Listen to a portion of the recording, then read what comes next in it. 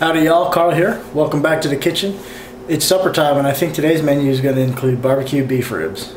Or, well, not really barbecued, but we're going to make them in a pressure cooker. We're going to braise them in beer.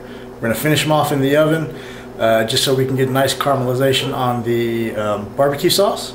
So let's take a look at what we got going on. Alright, so I've got my Nesco 6-quart pressure cooker. I've had this thing for about a year. I used it mostly to make beans and soup. I've actually never cooked meat in it, so this will be kind of a new experience. We'll be using Shiner Bock for the braising liquid, some Stubbs Sweet Heat Barbecue to finish them off, and I've got probably about a pound, 2 pounds of beef ribs here. And so yeah, let's get it going. Alright, so prep for this is real easy. Check your ring on your pressure cooker. Make sure that the gasket's in good working order. Vent's not clogged or any of that stuff. Put the wire rack into the basket or the bowl. Add your braising liquid.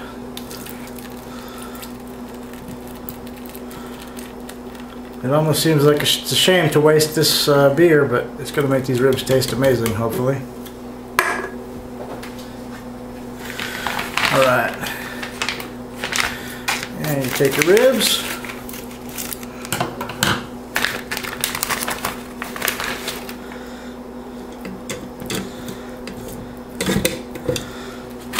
And lay them on top of the rack there.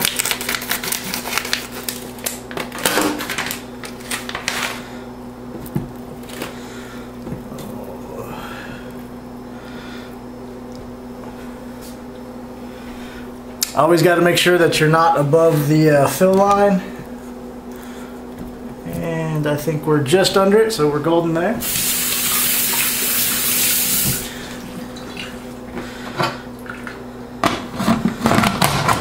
Close the pressure cooker, lock it into place, make sure that the stopper is set to seal, and then we set the time. The instruction book said you want to cook beef for about 12 to 15 minutes a pound on high. I'm going to cook these ribs for about 30 minutes just so that we can make sure that they're super moist and tender. And then, like I said, I'm going to finish them off in the oven with the sauce. So, set it to high. And you just go up. I'm actually going to go 35 just to be safe. Hit the start button and that's it. Once it comes to pressure, it'll start counting down. I'll see you in about 35 minutes. Alright, so the cooking cycle is done, and the instructions said to do a rapid vent, so there we go. Get all the steam out of there.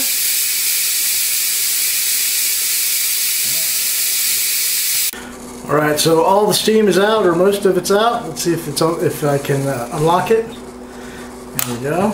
So the lid turns. Go ahead and open her up. Oh man, can you see that? Let's see if I can't zoom in. Those things are cooked, and they smell amazing. I'll set that top off to the side. Look at those. Those are falling apart tender. Let me grab some tongs.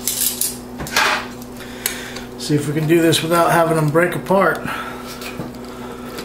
Look at that.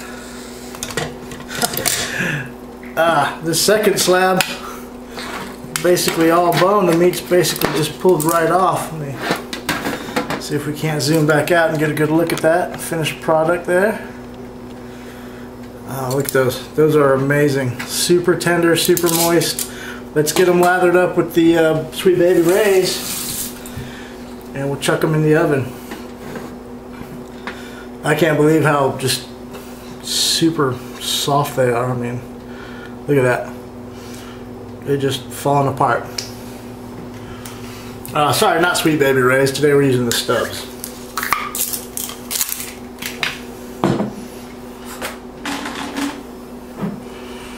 Alright, so we're just gonna pour a generous helping on. Oop, a little much there. Lather it around, get those nice and coated. I gotta say, for my first go at ribs, I think these are gonna turn out pretty awesome. I hope.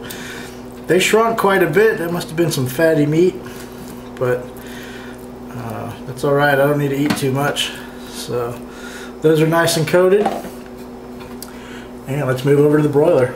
All right, so we got them in the broiler. Gonna let them roast for about 5 or 10 minutes just to caramelize that sauce so it gets nice and crispy and warm through.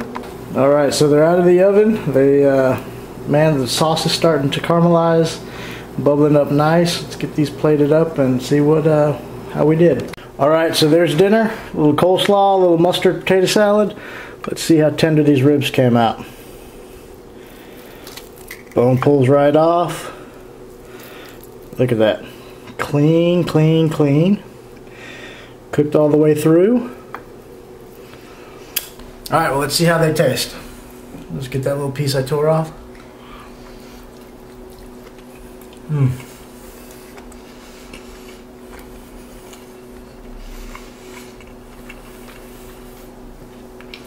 Those are amazing. Definitely would have been better if I'd have seasoned the meat a little bit first, but the meat is tender, it's moist. I should have cut the silver back off of the meat as well, but it's super moist and tasty. That's the only thing that makes it a little stringy, but this was the first time I've ever made ribs.